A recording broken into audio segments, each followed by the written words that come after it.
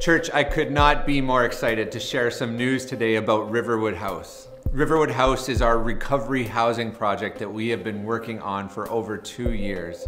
It will be a 40-unit supportive housing complex built right beside the fire hall on the corner of Talbot and Stadacona.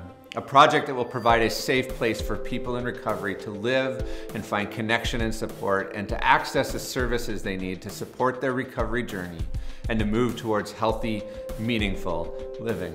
Well, the need for this project could not be more clear. Over this last 8 months, we have witnessed the impact of isolation and disconnection for those that are struggling with addictions and homelessness. It has truly been its own pandemic. Relapse and overdoses have risen more than 30%. The isolation and the loss of supports has disproportionately impacted those who are living in vulnerability. And this has reinforced and given us even more resolve for our vision for Riverwood House.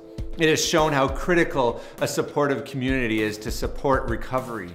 It has shown how important connection is for mental health. And it continues to be unmistakably clear that without safe and stable housing, recovery does not stand a chance. Without community, recovery just can't be successful. And I'm thrilled to share that we have now signed the contract with Westland Construction to officially begin building Riverwood House. We have our building permit in hand, and this site is now ready for development. Church, this project is moving from what started as a dream and will now become a reality.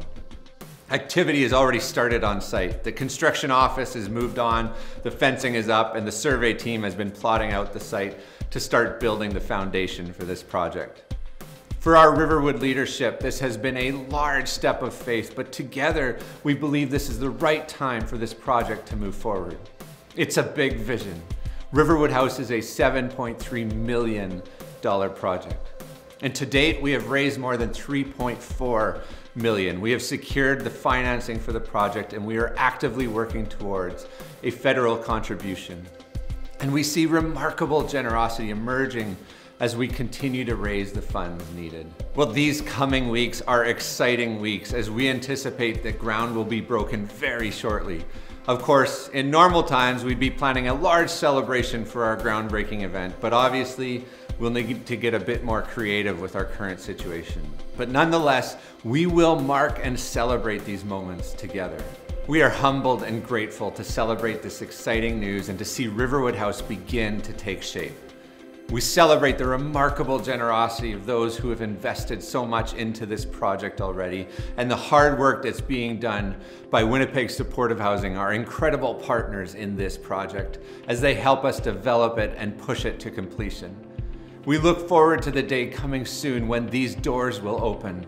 Together, as a church, we are compelled by our call to follow Jesus and to serve those living in the most vulnerable places of our community and city right now, and to give them an opportunity to have a chance, a safe place to call home that can support them in their sustained recovery, a place of community and connection to see people discover their full potential of who they were created to be.